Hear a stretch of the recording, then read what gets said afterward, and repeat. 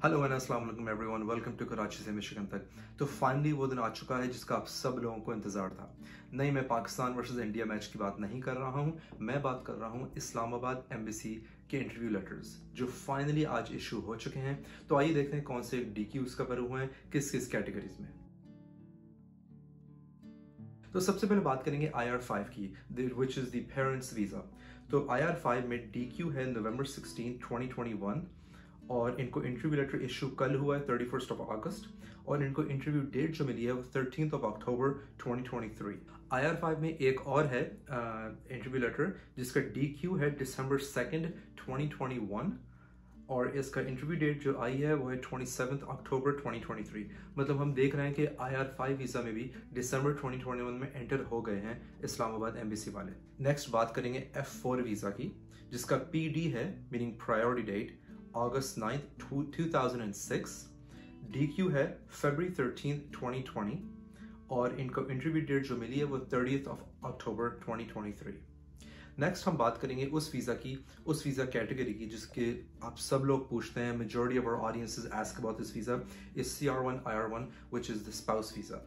तो सबसे पहले हम देखते हैं IR-1 CR-1 में DQ है नवंबर 17, 2021 और इंटरव्यू डेट जो इनको मिली है वो अक्टूबर 16, 2023। नेक्स्ट अप DQ है नवंबर 24, 2021।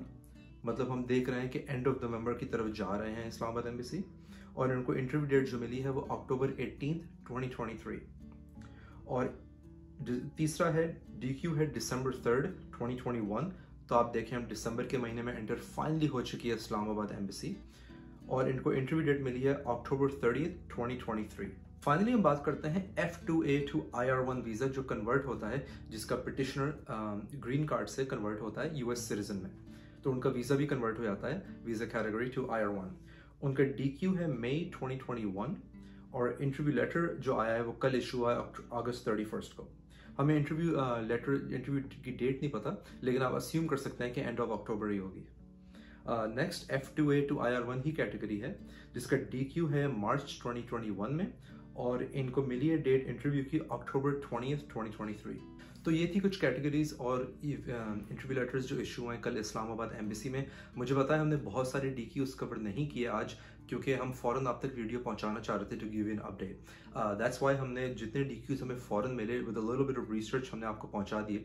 लेकिन इससे आपको ये पता चल जाता है कि दिसंबर 2 तक इंटरव्यू लेटर्स जो DQ हैं वो कवर हो गए हैं। तो अगर आपका DQ दिसंबर 2 तक हुआ है तो मोस्ट लाइकली इंशाल्लाह आपको इंटरव्यू लेटर या तो मिल गया होगा या मिलने वाला होगा। और अगर आप फॉर एग्जाम्पल दिसंबर के एंड में है, दिसंबर 2021, तो अगले महीने जो इंटरव्यू लेटर्स होंगे आपको इंशाल्लाह उसमें हो जाना चाहिए रिसीव इंटरव्यू लेटर।